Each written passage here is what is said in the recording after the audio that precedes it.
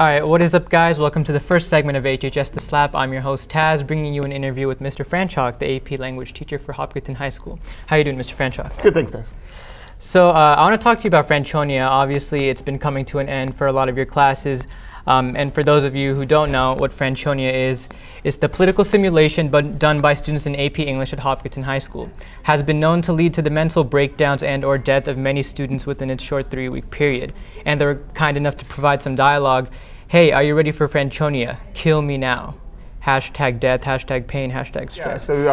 Yeah, I thought it was really kind of cool. There are actually T-shirts and mugs and stuff, and I have to get one I had no for idea. it. But yeah, I do like to think it doesn't cause death or any kind of permanent damage to anybody that does it. All right, so with the presidential election that has happened this year, did you notice anything different with this year's Franchonia in comparison to previous ones? Yeah, I did actually in a couple different ways. I really noticed a lot more negative ads actually that the kids made this year compared to previous years. And we always have some, but that seemed to be a very normal thing this year, more so than other years. And I do think it was the influence of what people were seeing around them. You know, that's what they see as politics, sadly, these days. I also had some students who were very upset after the election, the presidential election, and had a hard time kind of even dealing with doing our simulation after that, because politics was just such a highly charged subject for people, and it kind of made it a little more difficult that way. But we all got through it. We did our results today, and everybody seemed to really enjoy that, so it ended up being okay.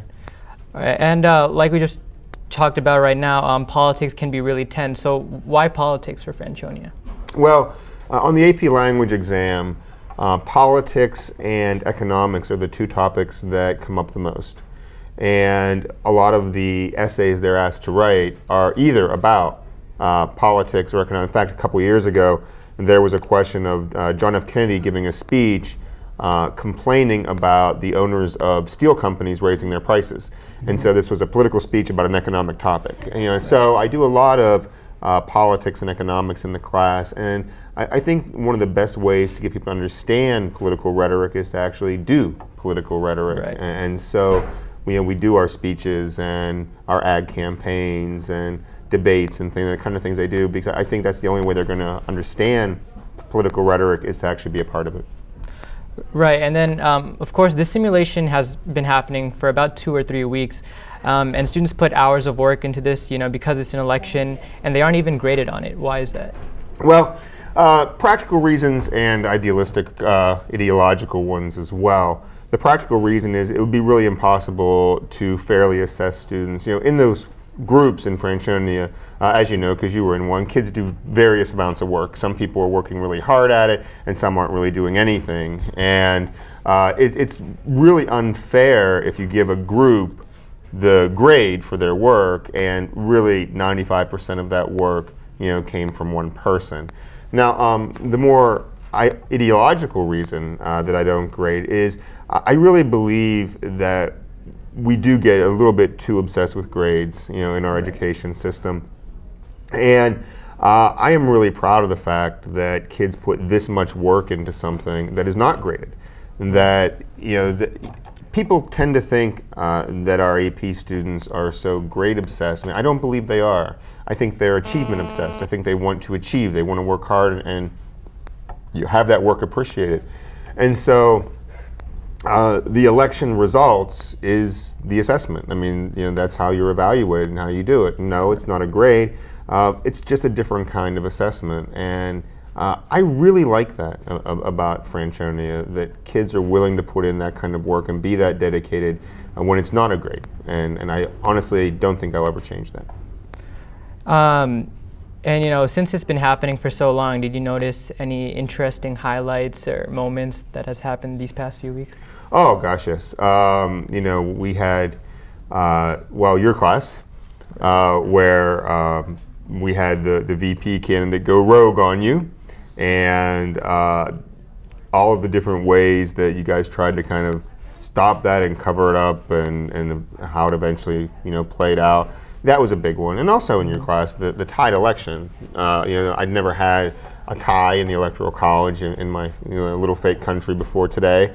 And that was really hard because I had to decide who won when the number said it was a tie. And so I went through and I kind of figured out who had the more effective ad campaigns. And I did notice that even when I said the Jones team won for that reason, even the Breckenridge team was kind of nodding, saying, yeah, they thought that they worked really hard on their campaign. And so that was kind of different and sort of challenging too.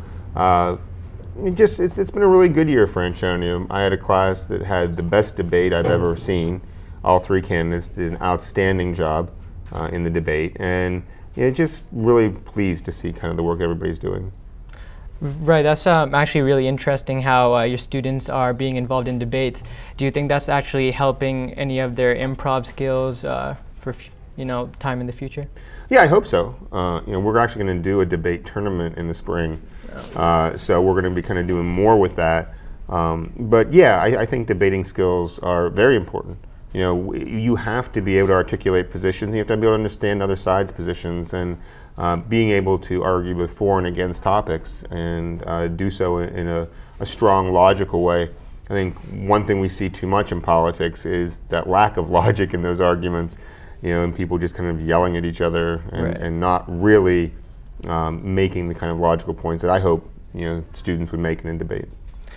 All right, final question. So do you have anything to say to the underclassmen that are thinking about taking AP Language next year?